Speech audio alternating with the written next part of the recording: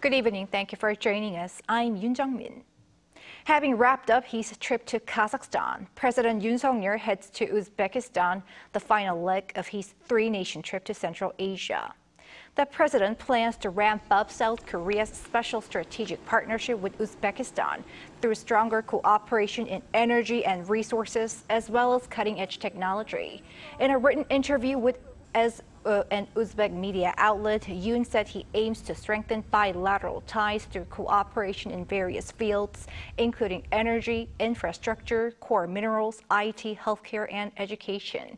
Particularly in IT and semiconductors, Yoon said the two sides will strengthen joint research and development, as well as human exchanges in science and technology. Acknowledging the 170,000 ethnic Koreans living in Uzbekistan, Yoon described it as a brother nation and unique in the region, with it having a special strategic partnership with Korea. He also pledged greater interest and support for Korean expatriates going forward. After his arrival, the South Korean leader will soon hold a banquet with Korean nationals before his bilateral summit with his Uzbek counterpart on Friday.